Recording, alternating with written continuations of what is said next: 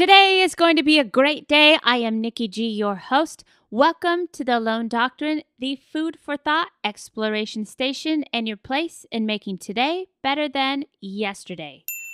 We appreciate you being here, and we appreciate your time and support. We know how busy and demanding life can get, but having you with us really means more than we can express. Each and every week, having you here is awesome. And each and every week, we choose a topic. The topic for this month has been extended from last month because it's something that surrounds all of us, whether it be personally or someone personally close to you. Could I draw it out any longer? Our topic is the feeling of feeling lost. When we're lost in life, lost in a situation, or stuck in a fog, however you define it, I'm sure you've been there at some point in your life or will be there, and that's okay. It's actually quite normal because life is ever changing, and sometimes as we enter new chapters of our lives, we're met with some uncertainty until we move through the challenges and hardships. Today, I'd like to explore with you part of the biggest element in the feeling of feeling lost, and that is not feeling good enough, not feeling adequate. Most of the time, this is more of what's inside our mind rather than the reality of our everyday life. When we find ourselves doubting ourselves or fearful to move forward, to take that leap of faith, or truly pursue a full and awesome life, there's probably something much deeper happening. Here's some food for thought. Have you tried positive thinking and affirmations? You read all the advice about self-confidence. You've listened to podcasts, but deep down, you are still left feeling not good enough. Feeling inadequate is one thing to understand mentally, but to actually change it and stop beating yourself up requires some serious inner work. Why? Low self-worth often stems from very deep-rooted issues. This becomes clear looking at the common reasons for not feeling good enough. Here's some of them. You have a hidden core belief that's basically running the show. The thoughts we actually hear in our heads are far less powerful than those that lurk in our unconscious. Low self-worth is inevitably connected to the buried and hidden assumptions about the world, about others, and about ourselves that we mistakenly use as fact. Another thing is, if you listen deeply, your inner voice is actually critical and kind of judgmental.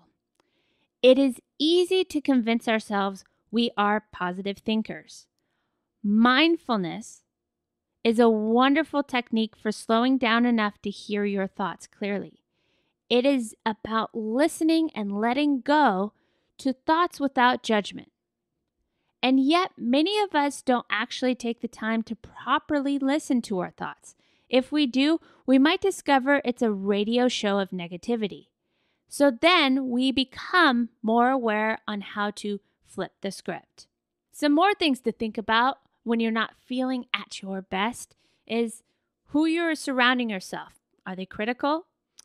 Have you had critical or demanding parents or family members? Has your main caregiver offered you stability and safety? How about maybe you didn't get enough attachment as a kid? You experienced strong traumas in the past? And the biggest, most important question is the feeling of not feeling good enough always about the past? It is inevitable that the environments and experiences of our past affect us. Of course, there are other factors. Some of us born with a naturally more sensitive personality, or maybe you're an empath, for example, so you tend to feel things a little more. And sometimes it is a marked trauma. It's something that actually has happened that leaves us not feeling good enough, such as a betrayal.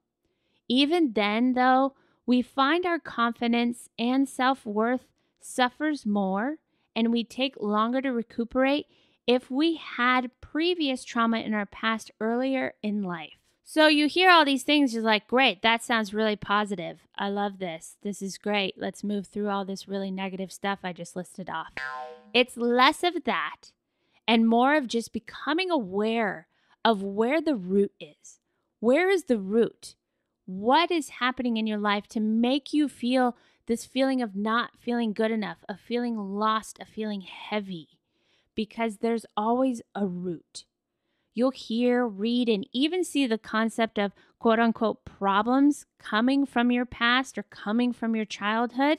Although there might be a lot of truth in that fact, a broader view is that something the issue can also stem from can happen in adulthood.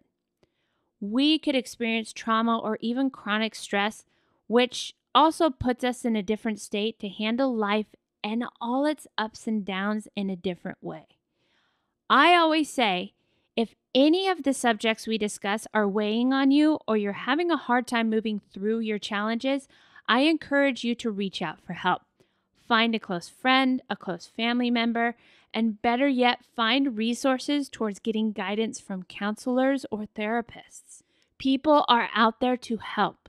You might feel so lost at times, but always remember there are people and organizations who understand, who can empathize with you and will help you. In fact, we're thinking of creating a page on our website that lists organizations you can reach out to for various things.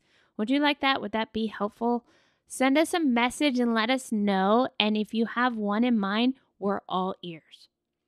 The fact is, your mental health should be at the top of the list. The aspect of your life that gets the attention and care it deserves is and starts with the root, your mental health. What and how we think has a close link to determining what happens to us. So if we want to change our lives, we need to stretch our minds. Thank you for tuning in with us today. We appreciate you. If you found this episode helpful or even just insightful, it would mean the world to us if you could help get this food for thought out to as many people as we can, because together we are better. Or if we could have a few seconds of your time, we'd love to hear your thoughts. You can leave us a review on Apple Podcasts, which in turn helps us show up in the search engine so others in need can find us. We hope to hear from you, and until next time, keep fighting the good fight.